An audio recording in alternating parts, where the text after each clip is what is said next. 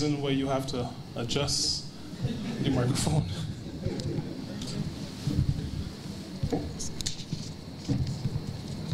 Yeah. I heard the Master of Ceremonies talking about cracking this and cracking that. I almost thought he was talking about cracking heads. I don't want to call the other part because that is happening too often. Master of Ceremonies, chair of this evening's proceedings, Charge d'Affaires in the Embassy of Venezuela to Barbados, Senor Alvaro Sanchez, and Mr. Senor Cesar Benedetti, Deputy Permanent Secretary, Acting Permanent Secretary Anthony Wiltshire in the Ministry of Labor and Social Partnership Relations, President of the NUPW, Brother Kenny McDowell, Acting General Secretary, Sister Delcia Burke, other members of the executive, the National Council, and staff of this organization, Chairman of C2SAB, President of C2SAB, Brother Edwin O'Neill, and Brother Dennis DePisa, General Secretary, the one who we refer to as one of the senior statesmen, Brother Cedric Murrell, past presidents, general secretaries, and general secretaries of the NUPW, delegates, shop stewards, media professionals, distinguished ladies and gentlemen, all, a good evening to all of you. And as a good evening to all of you. My good evenings, I keep having to say this, my good evenings are not because it is part of a speech. I'm addressing a workers' union. We deal with people. This is not a speech. Good evening to all of you. Good evening. Right. I want to begin by wishing Comrade Smith well in her at this time, and I think I would want to share with you that the prayers of the Prime Minister and the Cabinet are all with her and wishing her a speedy recovery. I want to thank you, President Executive, for inviting government to be part of the activities marking the official opening of your 75th annual conference. The Prime Minister could not be here because I think, well, most of us may know, the budget was presented yesterday. And it is not because she stood and spoke for 5.5 hours that causes her not to be here. It is that after speaking in the presence of the Leader of the Opposition, then it is the right thing to do to be there as he delivers his response. And so there are certain things you don't play politics with. Some things are just the right thing to do. And so she has asked me to stand in for her. I don't know even if that is possible. But when you have a boss, you do what the boss says once it doesn't offend your principles. The NUPW is celebrating 75 years of existence, but this is the 75th annual conference. Your 75 years the anniversary would have been in January. Celebrating when you would have changed from, or you would have been established as the Civil Service Association, and subsequently would have changed your name, but not your mission, to the National Union of Public Workers. And I would want to say to you that this Barbados Labour Party government identifies with the National Union of Public Workers. And it does so because it is a union, it is a party formed out of the struggle of workers to better themselves and to have improved conditions of existence. Our party, and I heard a speaker earlier refer to I think it was the charge d'affaires, to Israel Lovell, Clement Payne, and Grant Lee Adams. And I think those who are familiar with the history of the labor movement would know that after Clement Payne was deported, then the gentleman who founded our party took up the battle on behalf of the workers. And so the Barbados Labour Party remains committed to fighting for workers. What I need to point out, and I think this is not I'm not giving a history lesson, but I need to point out that as a party, the leaders at the time recognized that workers, there could be a blurring of the lines. And so even though the party would have been born out of the struggle of workers, the party understood that workers' organizations that were fully dedicated to the struggle of the workers needed to be created. And so the Barbados Labour Party would have formed, even though the leadership was the same. The No Right Excellence to Grant Lee and the No Right Excellence to Hugh Springer. The leadership was the same, but workers needed to have a dedicated organization to fight on their behalf. I want on your 75th, at the commencement of your 75th annual conference, to congratulate you for being a founding member, excuse me, of CITUSAB. And this would have been back in the 90s, early 1990s, but also for your continued participation in the process of social dialogue in Barbados.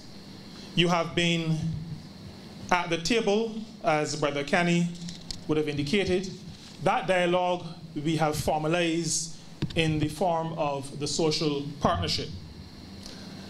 And this social dialogue, embodied in the social partnership, but not limited to the social partnership, has been part of the industrial relations framework of Barbados for now many decades.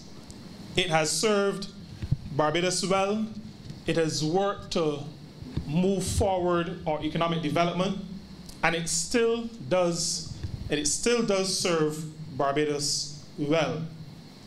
And I'm happy that as a party, as a government, we recognize that the sequence of events last May, even though last May now seems to be so long ago, was that the elections were Thursday. We got results on a Friday. Those of us who serve in cabinet were called on Saturday. We were sworn in on Sunday, and the Prime Minister said to me, we have a meeting Monday morning at 10 o'clock with the social partnership. We understood and still understand that if we are going to govern well, then people have to be included. If we are to govern well, then the partners have to be part of the governing process. We knew we had to move quickly because we had substantial challenges to face, but we had to move quickly with the coming together of the members of the social partnership. And so the social partnership, of which the National Union of Public Workers is an integral part, has been part of the process of governing and of getting us to the point where we believe we are on track for rescuing, but not just rescuing, rebuilding and transforming our country. As a matter of fact, the Barbados Economic Recovery and Transformation Program was refined at the table with the social partners. And that program, the program which has been supported by the International Monetary Fund with the extended fund facility, a 4-year facility, which we are now a part of, recognized, and not just because it was led by a party that recognizes the struggle of workers, but because workers and their representatives were at the table. That plan had at its core that workers in Barbados would not bear the brunt of any adjustment, even though we knew that there had to be significant adjustment in our country and how we functioned as a country. But that plan determined that workers would not, as happened in previous years, 81 to 83, 91 to 93, 94, and then again over the last decade, we determined that workers, and when I say we, I mean we, the social partnership, determined that workers would not bear the brunt of any adjustment. And so at the beginning of the process, we sought to implement some revenue-raising plans, programs, because there was a significant deficit that needed to be addressed. And so we believed that even the process of revenue raising had to be a shared process, shared by capital, businesses, even, and that included room taxes, but also shared by those who visit our shores. We would have increased the departure tax, and so those who may not have contributed to where the country was, but we wanted them to understand that they were also stakeholders in our recovery. And so they bore some of the burden as well. Those of us who work and live in Barbados also bore some of the burden as it related to the levy and the contributions that were increased at that time. The process of closing a gaping hole could not be done only by raising revenue. And as a party in opposition, we would have indicated to the country that it is not possible to tax your way out of a recession. And so we knew that there had to be significant expenditure reductions. And as a government and as a partnership, we agreed, and I know all the partners were there, including the president of the Bankers Association. We agreed that because government's debt service is such a significant portion of the expenditure of a government, if we were to avoid a situation where 5 or 6 or 10,000 persons would be forced to be separated from the service, we would have to address the matter of government's debt service. It was not a new idea. It was one that had been mooted by persons in the previous government. It was also one that was spoken to by the one who I succeeded as a representative. And so we spent quite a bit of time, quite a bit of sweat. I don't think it came to any blood, but just sweat and tears. We were able to agree a debt restructuring that saved Barbados and will save Barbados into the billions of dollars over time. And only after we had done that did we take the painful step of having to separate persons from employment in the public service. That was not a step that caused us any happiness, any glee, because a government that wins almost 80% of the votes cast in an election, when persons are separated from the public service, some or many of those have to be people who voted for us. And as representatives, we hear the stories, we hear the experiences of the pain that persons are having to experience at this time. And I don't want to dwell too long on it, but you would have heard of the various programs that we have started to and will continue to put in place to mitigate the fallout from that retrenchment exercise. As a matter of fact, the Prime Minister yesterday would have spoken at much length about the matter of growth in the economy, getting Barbados back to work, and getting Barbadians back to work. As the Minister of Labour and as a person with some background in people management, I keep saying that I don't like, Brother Merle, I don't like the term human resources at all, because human resources for me places people in the same category as machines and land. I don't think they're equal. I refer to people like me or you who work as workers, because we're human beings. But as Minister of Labour, I would want to say to you that there have been a couple of missteps in that retrenchment program. And as a government, we do not deny if we err. If we err, we face it. And as we have done in our party before, we have a bit of a motto called face it and fix it. And that is what we seek to do. We do not run away from the fact that we may have made some missteps along the way. Persons leaving employment and not having their funds with them. I think, though, well, you would know that, and I don't want to say this sanctimoniously, but no politician would have been day-to-day responsible for those technical matters. I'm not casting blame anywhere. All I'm saying is that sometimes how these processes roll out speak to how we feel about people and about workers. And I want to say to not just leaders in the public sector, but also leaders in the private sector, that workers are people, are human beings, and have to be treated as such.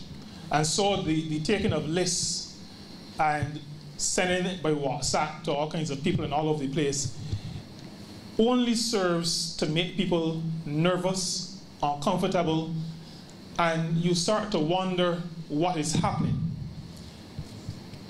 Those kinds of things affect human beings, workers, in a significant way. And I would want to encourage leaders in all sectors and leaders at all levels to treat workers with respect and treat workers as the human beings that they are.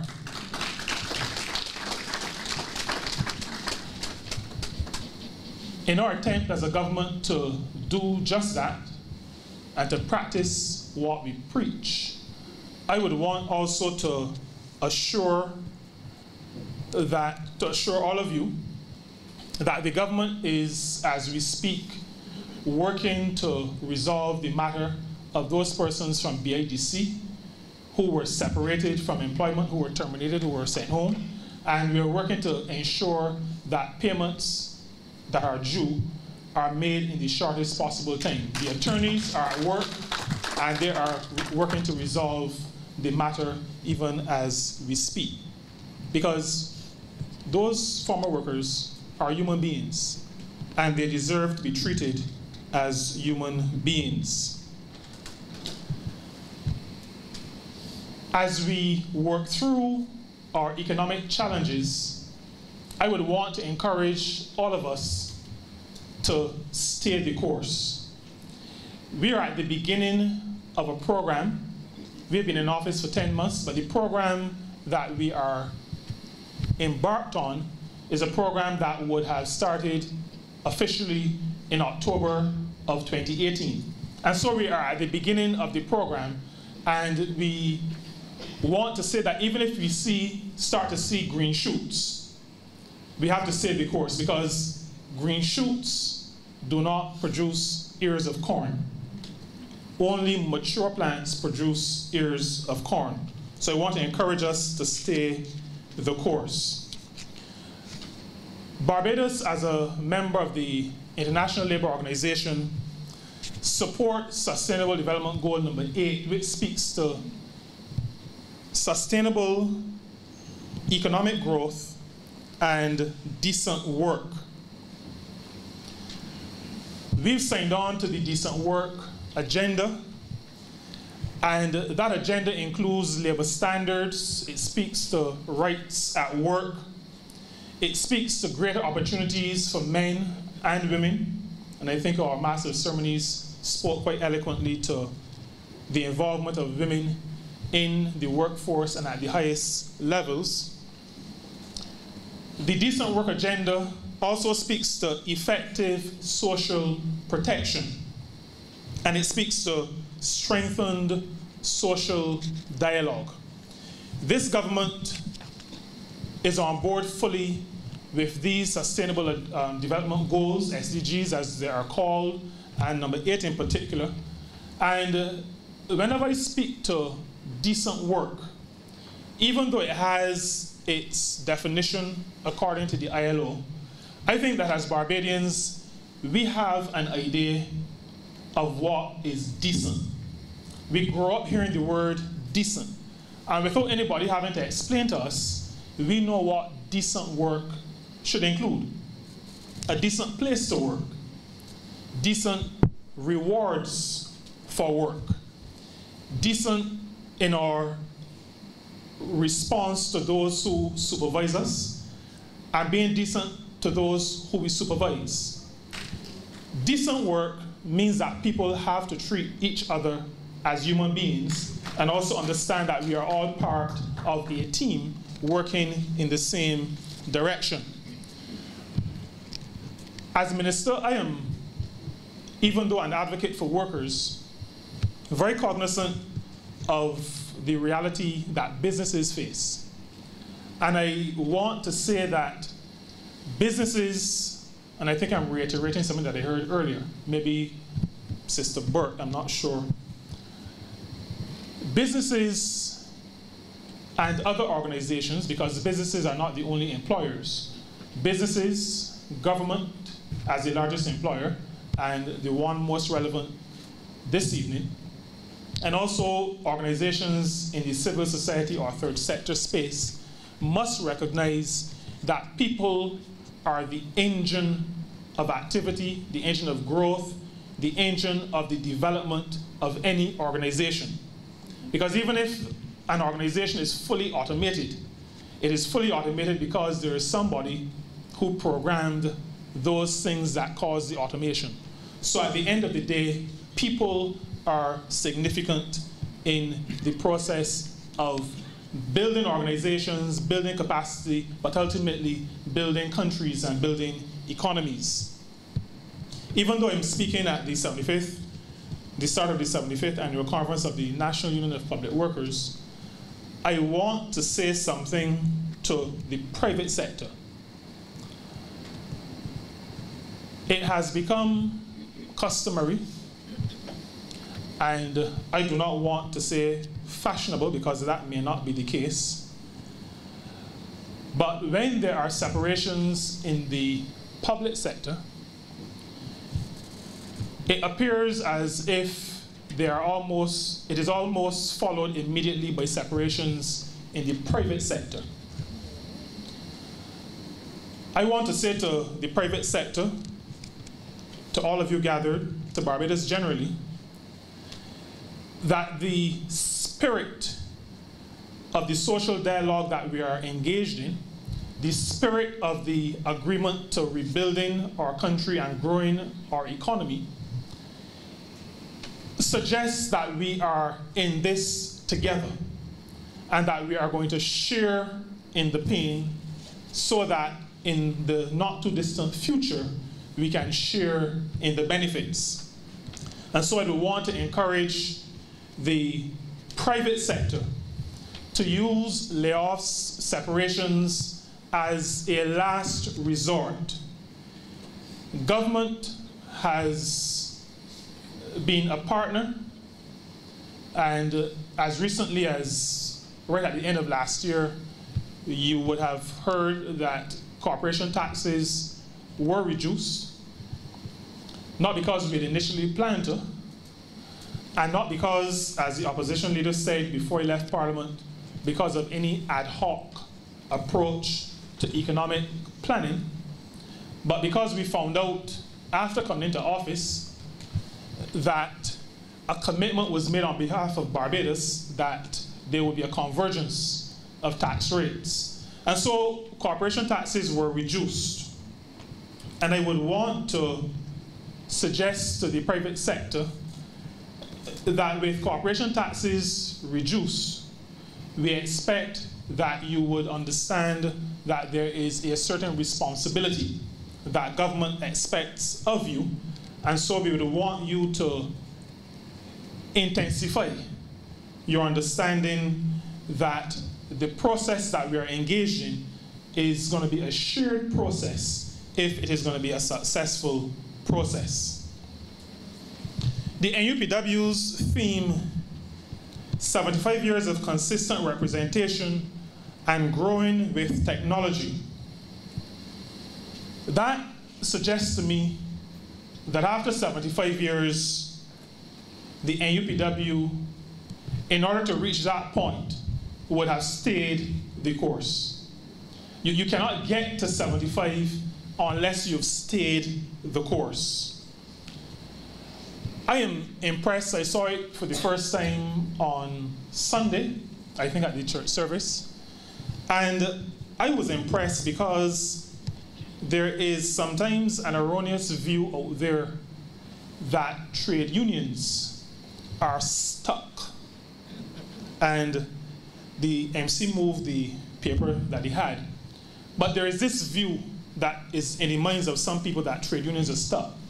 And I want to say to you that the theme you chose really says to me, and I hope it says to Barbados, that the National Union of Public Workers understands that times are changing.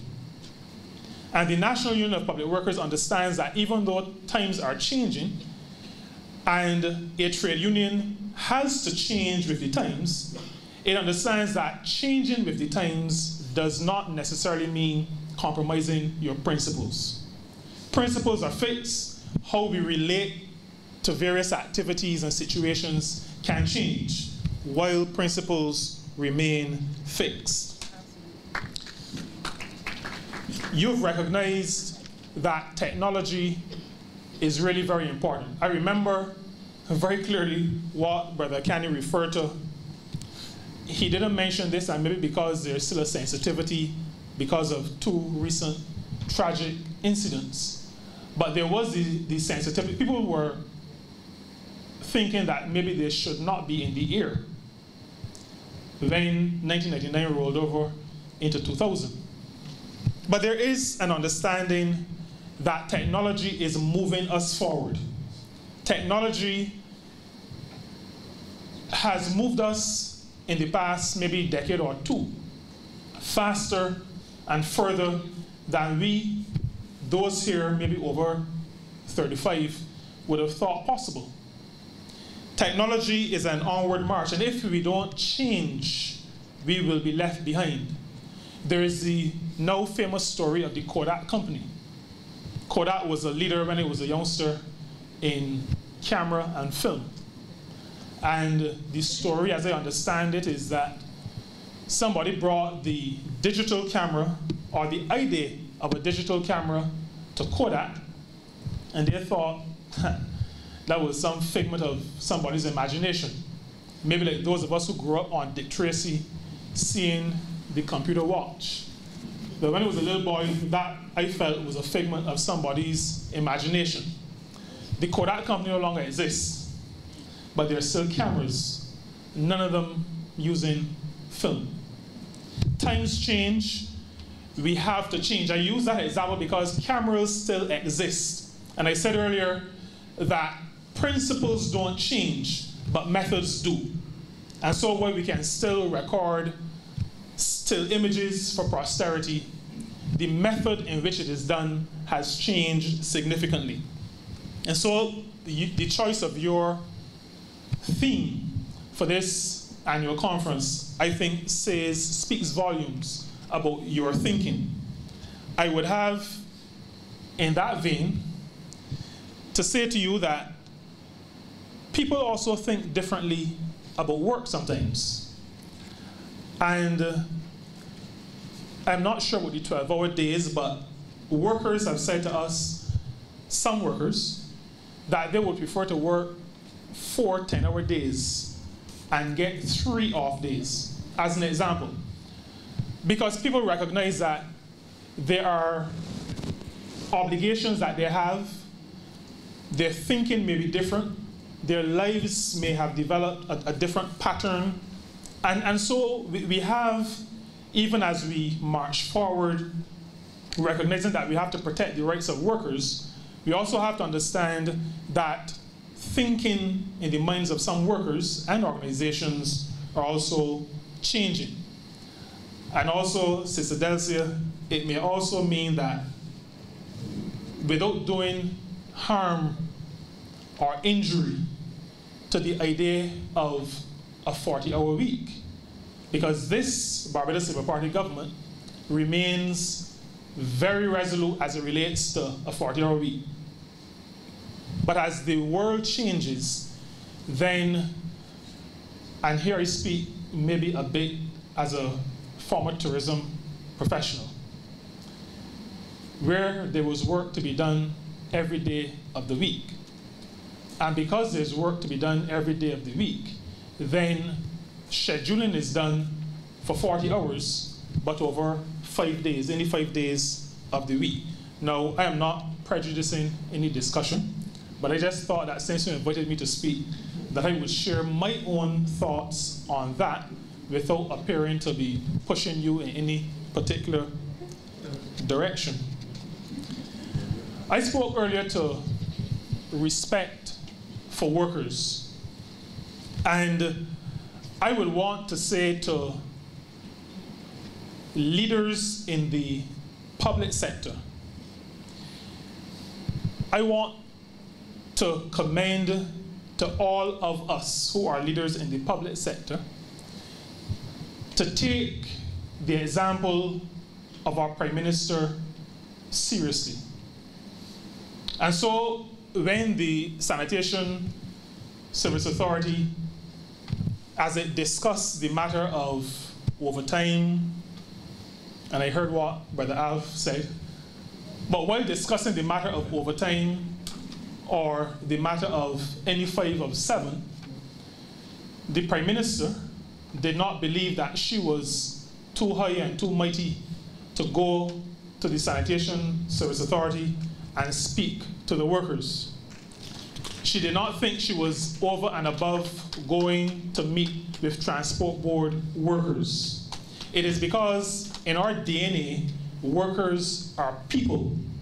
People to be respected, people to be engaged with, and people who we share ideas together, even though we know that as a government, we still have to lead.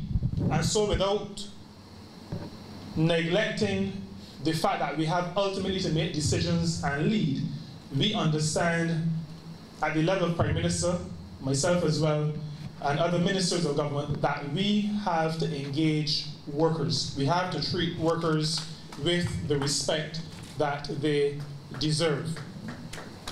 Barbados is moving to develop a modern economy along the same lines as your theme speaks to.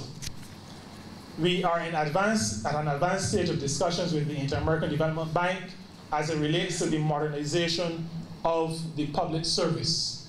And I want to emphasize that we are speaking to the modernization of the public service and not the digitization of the public service.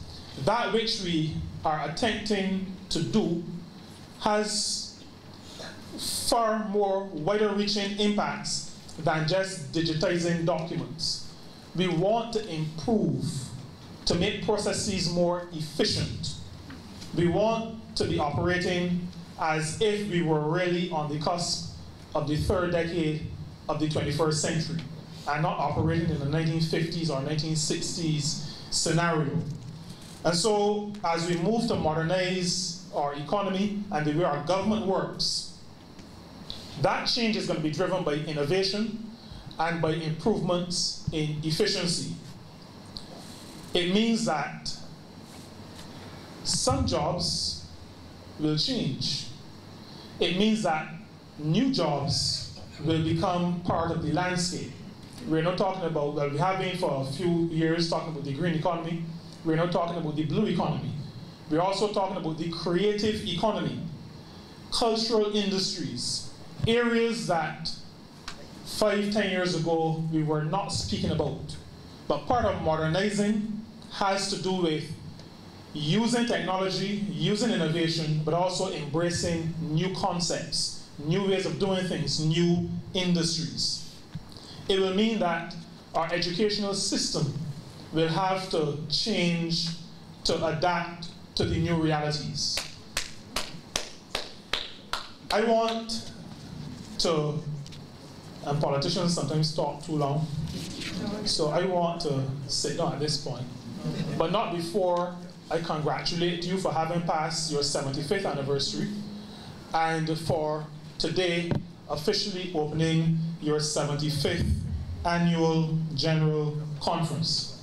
I want to commend the work that you have done over these 75 plus years. I want to thank you for being part of the social dialogue, the social partnership, for inputting in the discussions that we have frequently now, more frequently than you would have had before. But I want to thank you for coming to the table, staying at the table, and sharing your views, sometimes very loudly, and even the ones among us who are small in stature sometimes speak very loudly. But I want to thank you because the interaction is what produces the progress. I finally want to say to you that as you've started your 75th year of existence, the fact that you're still around means that you've stayed the course. As you go forward, I want to ask you to continue to stay the course. Thank you.